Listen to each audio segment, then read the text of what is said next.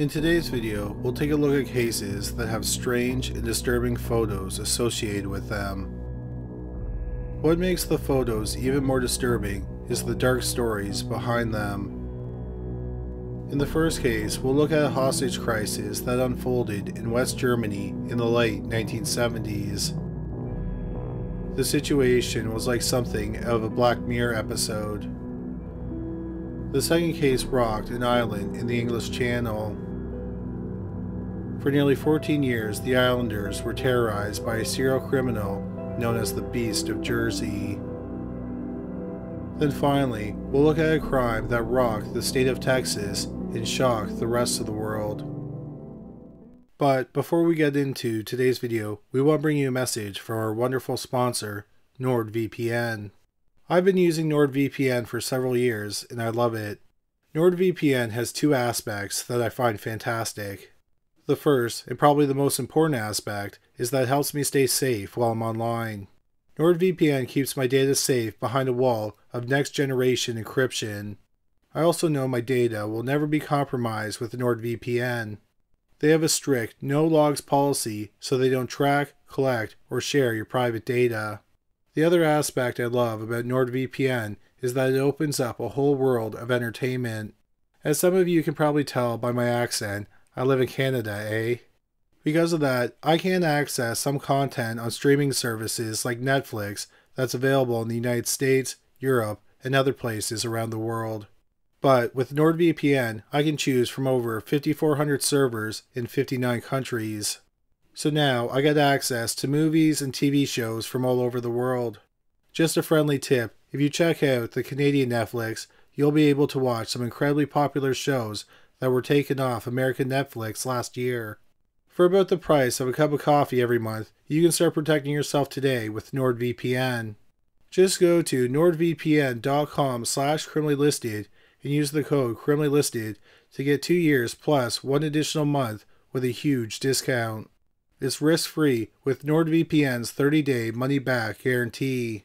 Stay safe online by getting NordVPN and you'll be supporting Criminally Listed in the process. Number 3. The Gladbeck hostage crisis. Gladbeck is a town in Germany. In August 1988, it was part of West Germany. On the morning of August 16, 1988, 32-year-old Dieter Degowski and 31-year-old Hans-Jürgen Rosna forced their way into a bank in Gladbeck. It was still early and there were no customers in the bank. But it wasn't long before the police surrounded the bank. There was a standoff and the police started to negotiate with the two men. At the end of the day, the police agreed to let the two men leave with about $227,000 in Deutschmarks and a getaway car. That night, Degowski and Rosna left the bank with two hostages and they got into the vehicle. After leaving the bank, they picked up Rosna's girlfriend, 34-year-old Marion Luby. They drove 140 miles to the city of Bremen. Once there, they tried to hire a car, but they were unable to. So they went to the local bus station and boarded a bus with 30 passengers and took them hostage. The media descended on the bus station. Several journalists even boarded the bus where they took photos and recorded footage. They also interviewed the gunman and several hostages. Rosna, who was still armed, got off the bus and gave an impromptu press conference on the street. Rosna said he was prepared to end it all and he even put the barrel of his gun in his mouth. But he didn't shoot himself and he got back on the bus. Not long after Degowski and Rosna took over the bus, they forced the driver to drive out of the station. They set off towards Hamburg, which was 75 miles away. Along with the 30 passengers, 2 journalists had remained on the bus. The 2 hostages from the bank were also on the bus. Before they got onto the Autobahn, they released 4 elderly hostages and a child. On the Autobahn, they pulled over at a service station. The two hostages from the bank were then released. Also, Rezna's girlfriend, Marianne Lobish, got off to use the washroom. As she was exiting the washroom, the police grabbed her. When Nagovsky and Rezna realized that Lobish wasn't returning to the bus, they gave the police an ultimatum. They would have to release Lobish, or they would execute a hostage every 5 minutes. The police didn't release her, so Nagovsky shot 15-year-old Emmanuelle de Georgie 3 times in the head. Emmanuelle was on the bus with his little sister, and she witnessed the shooting. Several witnesses said that the intended victim was his sister, and Emmanuelle jumped in the way to save her. Emmanuelle was dragged off the bus by the 2 journalists. He was rushed to the hospital, but he died not long after arriving. After Emmanuelle was shot, Lobish was released, and she returned to the bus. The police had tried to release Lobish before the 5-minute deadline, but they had a problem with the handcuffs because the keys were broken. The bus set off again with police cars following it. As they drove, one police car collided with a truck, killing a police officer and injuring another. On August 18th at 2:30 a.m., the bus entered the Netherlands. The police in the Netherlands surrounded the bus. They refused to negotiate with Nagovsky and Rezna if there were children on the bus. So, at around 5 a.m., they released 3 women and 2 children. Several hours later, the German police provided Nagovsky, Rezna, and Lobish with a BMW.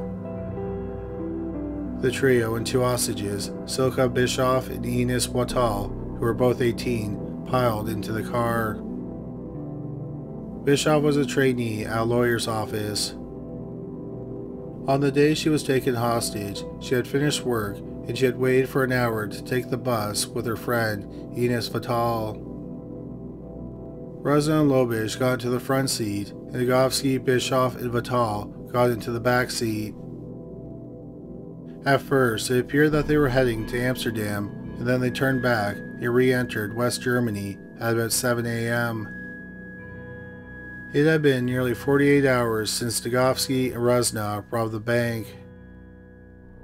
To keep themselves going, they had been drinking beer and using amphetamines.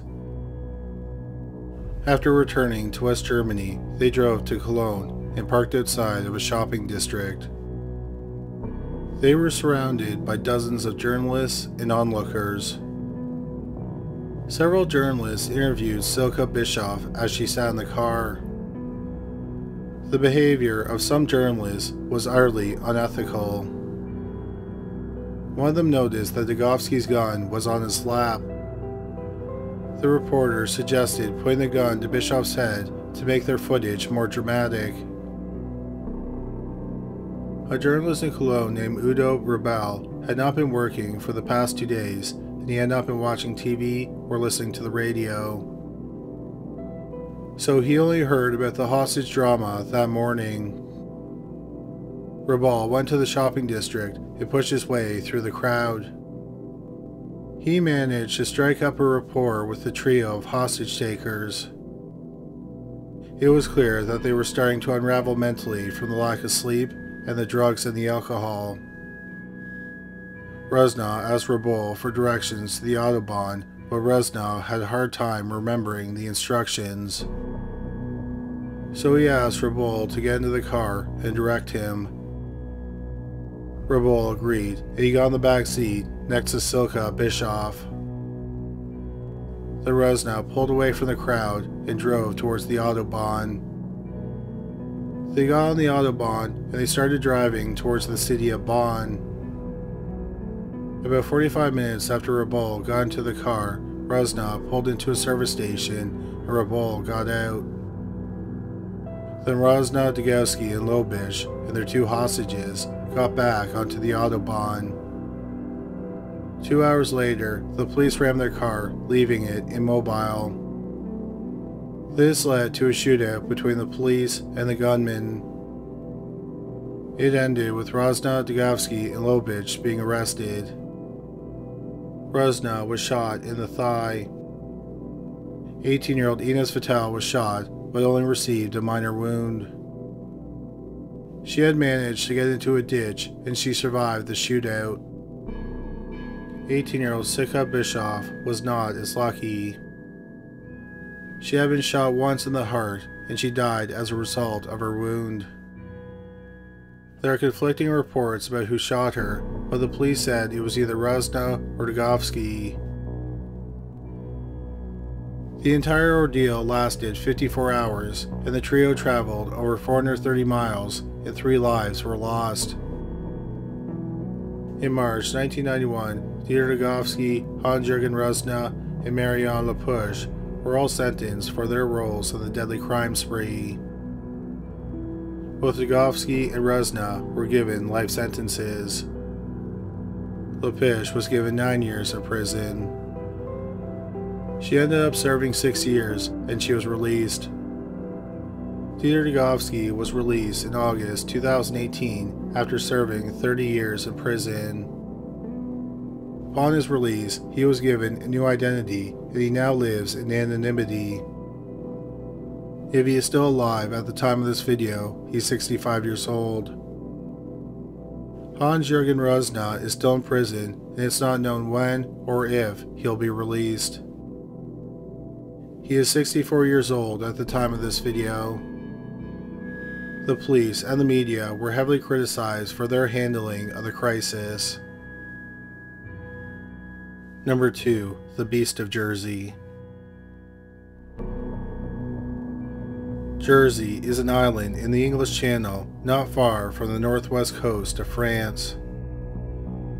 At 45 square miles, the popular vacation spot is the largest of the Channel Islands.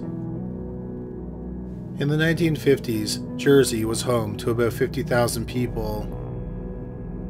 A horrifying crime spree began there in November 1957. A 29-year-old female nurse was waiting for the bus.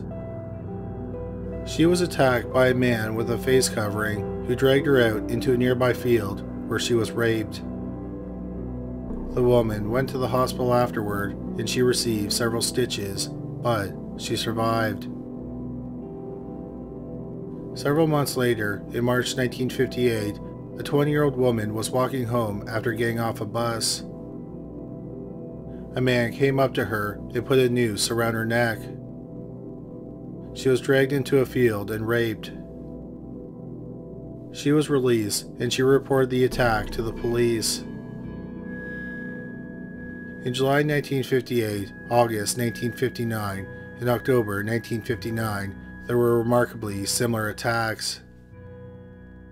However, in the October 1959 attack, the 31-year-old woman was able to fight off her attacker. The victims all had similar descriptions of the attacker. He had a slight build, he was about 5'6", and he had a mustache. He was possibly in his early to mid-40s. He had an Irish accent. Finally, he had an unusual scent that many described as musty. Perhaps the attacker was emboldened by his failure because he started to commit more daring crimes. Early on Valentine's Day 1960, he broke into a home and he put a noose around a 12-year-old boy's neck. He led him outside and he raped him. In March 1960, a 25-year-old woman was walking to a bus stop. A man who claimed to be a doctor offered her a ride. She accepted and got into his car. He drove her out to a field where he beat her with his fist and then dragged her out of the car. In the field, he sexually assaulted her. He then forced her to get back into the car and he started driving. At some point, she managed to get out of the car and she started screaming for help. The rapist sped off. He committed one of his most notorious crimes in March 1960. A 43-year-old woman and her 15-year-old daughter were living in an isolated house. He cut their phone line and broke into their home. The woman heard someone in her home, so she went downstairs to investigate the noise. The man grabbed her and demanded any money she had.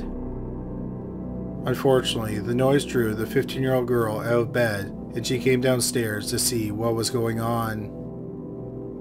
This distracted the rapist, and the woman ran from the house, leaving behind her daughter.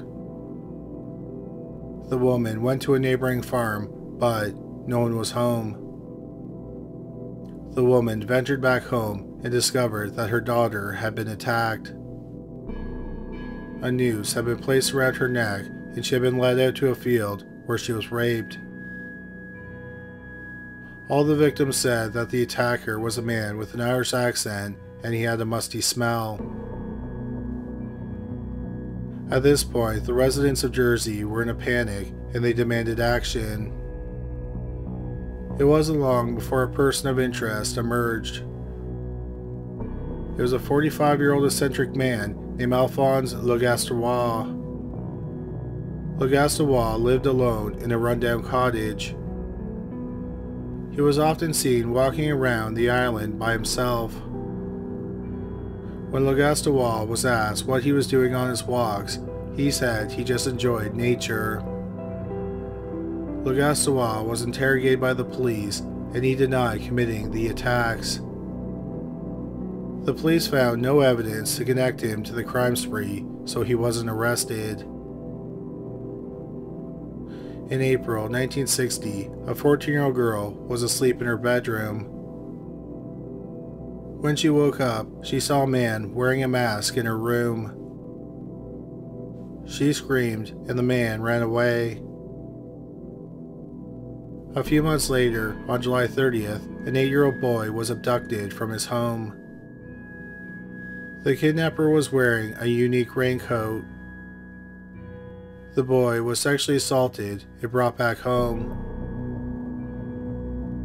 It's believed that the rapist stopped attacking people for the rest of 1960. Then on February 18, 1961, a 12-year-old boy was kidnapped from his home. He was led out of his home by a noose, but supposedly he wasn't sexually assaulted and he was returned home.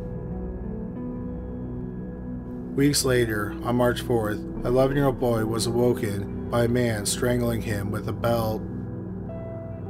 The boy managed to scream and the man ran away. In April 1961, an 11-year-old girl was kidnapped from her bed and raped in a field. At this point, the attacker had garnered a name, the Beast of Jersey. Many people still believe that Alphonse Legastois was the rapist. But the police had searched his home a dozen times and found nothing. Legastois was harassed by the islanders and vandals ransacked his home. Legastois maintained that he was innocent. In May 1961, Legastois exiled himself on a small island called Les Écriaux, which is about 6 miles northeast of Jersey. He reasoned that if he was away from Jersey and the attacks continued, it would prove he wasn't the Beast of Jersey. Around the same time that Legastois left the island, Scotland Yard became involved in the investigation. But their help did not lead to an arrest. For a year, there weren't any attacks. Then on April 19, 1962, a 9-year-old boy was abducted from his bed. He was raped in a field and then allowed to return home. The boy described his attacker by saying he was wearing a long overcoat and he had a musty smell. Then once again, the Beast of Jersey went quiet. It's believed that he struck again in April 1963 when he kidnapped and sexually assaulted a 9-year-old boy.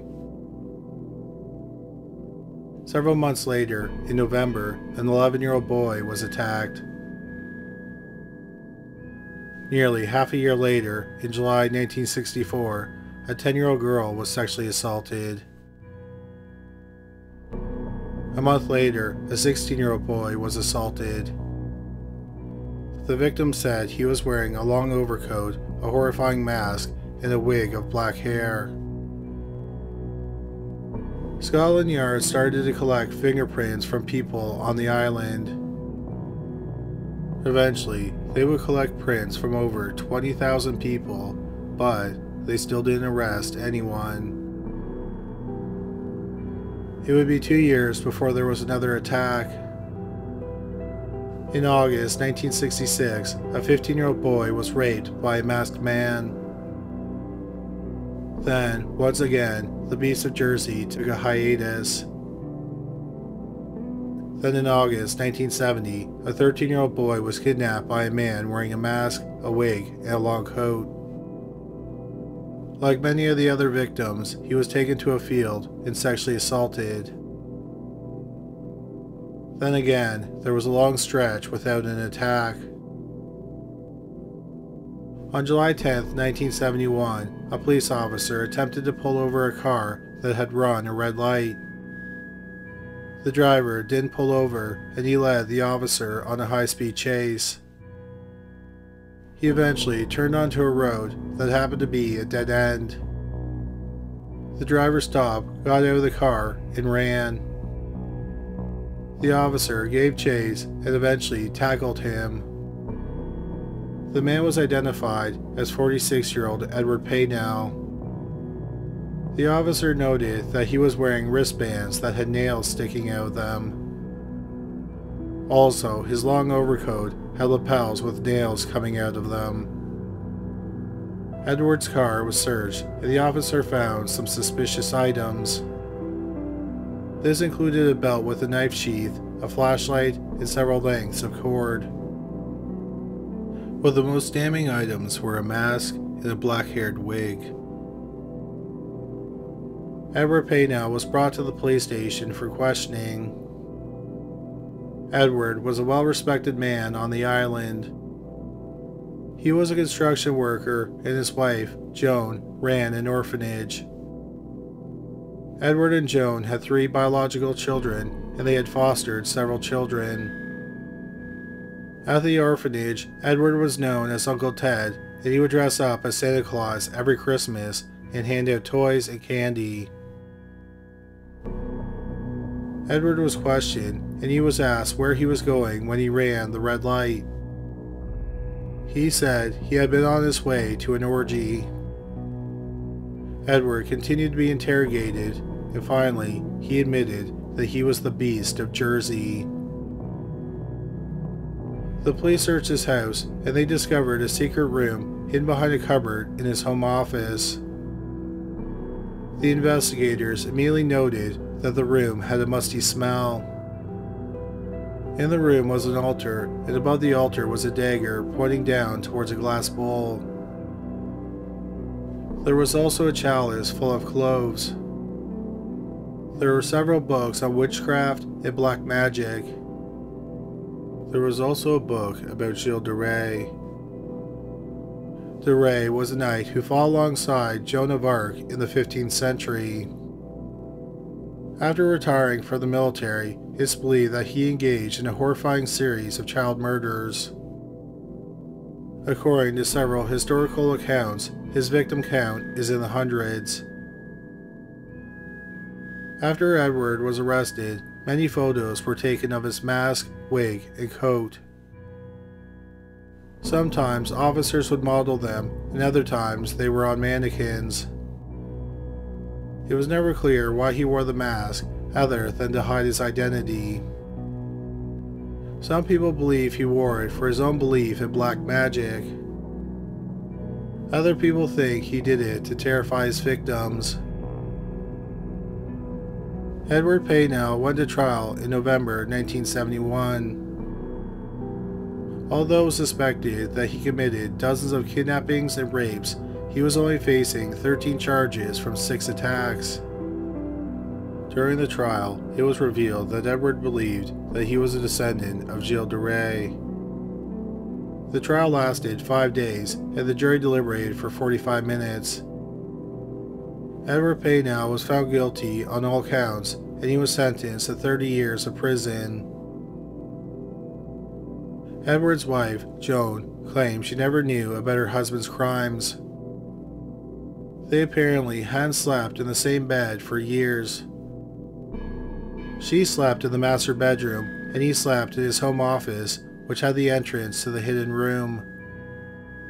In 1972, Joan published a book about Edward called The Beast of Jersey. Joan and Edward eventually got divorced. In prison, Edward started a relationship with a woman. They got married in 1989 while he was still in prison. Edward Paynell served his entire 30-year sentence. He was apparently an ideal inmate. He was released in 1991 and he returned to Jersey. But for obvious reasons, people were deeply upset that he'd moved back to the island that he had terrorized for 14 years. So he and his wife moved to the Isle of Wight. Edward Paynell died 3 years after he was released from prison in 1994. He was in his late 60s. Number 1. The Luby's Cafeteria Massacre. This photo may just look like an auto accident. Accidents like this do happen from time to time. For example, a driver intends to park, but instead of hitting the brake, they put their foot on the gas pedal and drive into a storefront. But the story behind this photo is much more tragic. George Hennard was born in Pennsylvania in October 1956. His father was an army surgeon and his mother was a homemaker. Hennard had a tumultuous relationship with his parents. His father was described as tyrannical. His mother was an attractive woman who dressed younger than her years. Hennard initially craved his mother's attention, but that would change as he got older. His parents would argue often, and sometimes the fights turned physical. Hennard's family moved around a dozen times before he graduated from high school. Hennard never made any close friends, and he was a mediocre student. His favorite pastime was smoking marijuana and listening to rock music. He also played the drums, and he was in several bands. But he never lasted long in the bands. After graduating from high school in La Cruces, New Mexico in 1974, Hennard enlisted in the Navy. He served for 2 years and then he was honorably discharged. He then joined the Merchant Marines. It was during this time that people noticed that Hennard had a horrifying mean streak. He was always angry, and he was extremely misogynistic. In 1989, after 15 years with the Merchant Marines, Hennard was fired. He was fired because a small amount of marijuana had been found in his cabin. By all accounts, this was an incredibly dark time in George Hennard's life. After losing his job as a merchant marine, he worked menial jobs but never stayed in one position very long. Hennard rarely dated. Instead, he preferred having sex with sex workers. It was well known that Hennard hated women, but the woman he hated the most was his mother. His relationship with her was volatile, and he often referred to her as a viper. In June 1991, Hennard paid a visit to the FBI. He claimed that a cabal of women was ruining his life. He said that they were spying on him and listening to his phone calls. He also said that they were talking to potential employers so he couldn't get a job. A few weeks later, Hernard moved into his mother's mansion in Belton, Texas, to be the caretaker. His mother wasn't living there, and she was planning on selling it. During this time, Hernard repeatedly watched documentaries about mass murders. One mass murder he was obsessed with was the San Distro McDonald's Massacre. In July 1984, 41-year-old James Huberty shot 21 people to death and wounded 19 more in a McDonald's in San Distro, California. His rampage came to an end when he was shot by a police sniper. At the time, it was the deadliest mass shooting by a lone gunman in American history. Hernard had even visited the site of the shooting. Hernard also became obsessed with the song "Don't Take Me Alive" by rock band Steely Dan.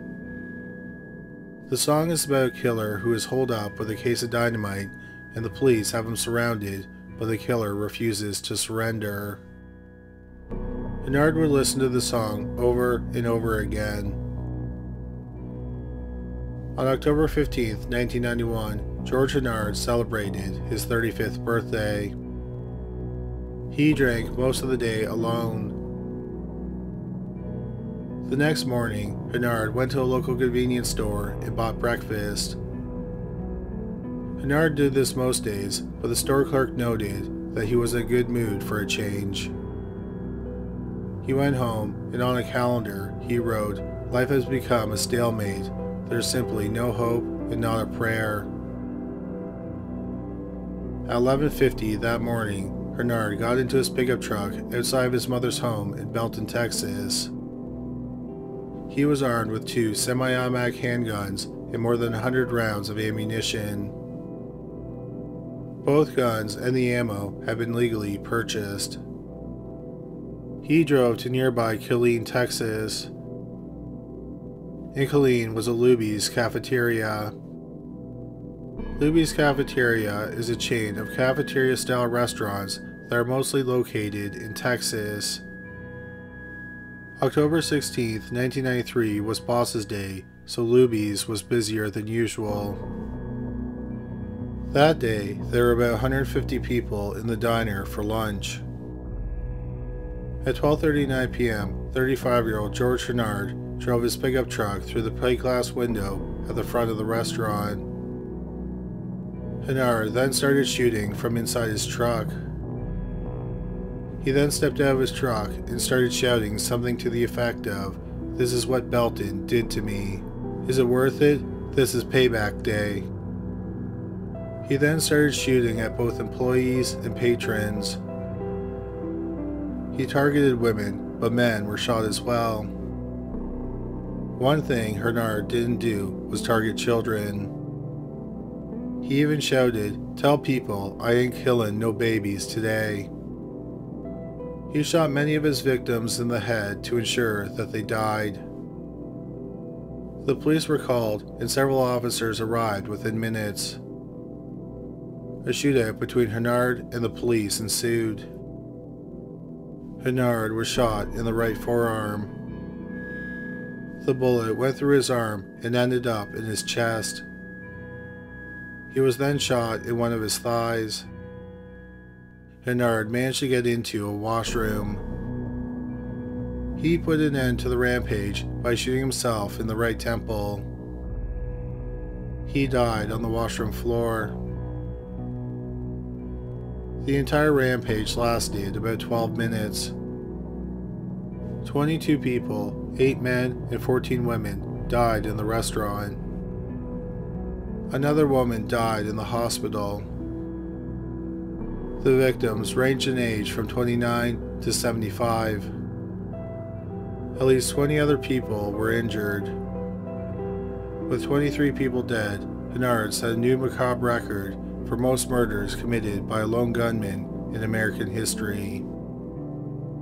His deplorable record would stand for 16 years until the Virginia Tech shooting in April 2007.